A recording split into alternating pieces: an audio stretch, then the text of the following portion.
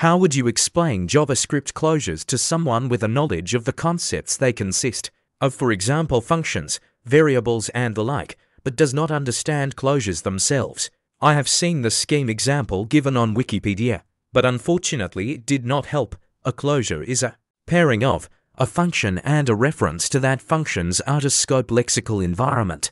A lexical environment is part of every execution context stack frame, and is a map between identifiers, i.e., local variable names and values. Every function in JavaScript maintains a reference to its outer lexical environment. This reference is used to configure the execution context created when a function is invoked.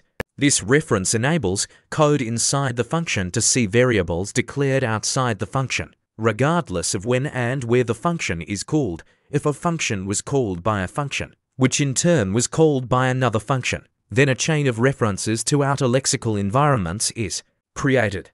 This chain is called the scope chain in the following code. Inner forms a closure with the lexical environment of the execution context created when foo is invoked, closing over variable secret. In other words, in JavaScript, functions carry a reference to a private box of state to which only they and any other functions declared within the same lexical environment have access. This box of the state is invisible to the caller of the function, delivering an excellent mechanism for data hiding and encapsulation. And remember, functions in JavaScript can be passed around like variables first-class functions, meaning these pairings of functionality and state can be passed around your program, similar to how you might pass an instance of a class around in C++. If JavaScript did not have closures, then more states would have to be passed between functions explicitly, making parameter lists longer and code noisier. So, if you want a function to always have access to a private piece of state, you can use a closure. And frequently, we do want to associate the state with a function. For example, in Java or C++, when you add a private instance variable and a method to a class, you are associating the state with functionality. In C and most other common languages, after a function returns, all the local variables are no longer accessible because the stack frame is destroyed. In JavaScript, if you declare a function within another function, then the local variables of the outer function can remain accessible after returning from it. In this way, in the code above, secret remains available to the function object inner after it has been returned from foo. Uses of closures. Closures are useful whenever you need a private state associated with a function. This is a very common scenario, and remember, JavaScript did not have a class syntax until 2015, and it still does not have a private field syntax. Closures meet this need. Private instance variables in the following code.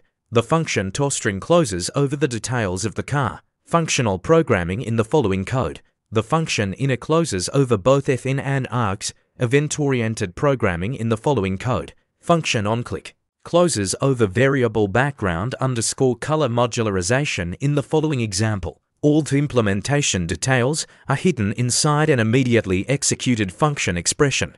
The functions tick and toString close over the private state and functions they need to complete their work.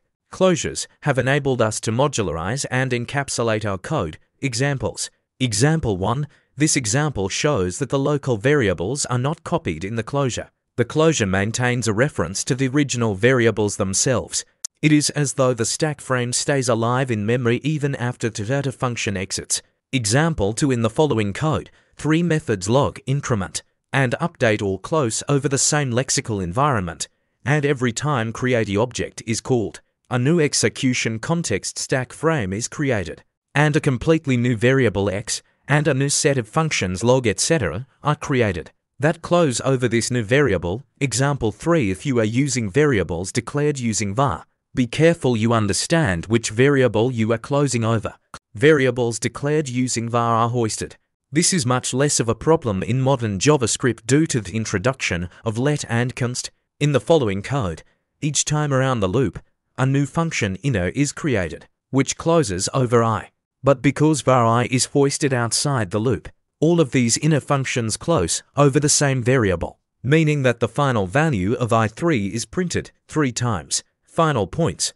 Whenever a function is declared in JavaScript, closure is created, returning a function from inside another function, is the classic example of closure. because the state inside the function is implicitly available to the returned inner function, even after the function has completed execution. Whenever you use eval inside a function, a closure is used. The text you eval can reference local variables of the function, and in the non-strict mode, you can even create new local variables by using eval var foo equals.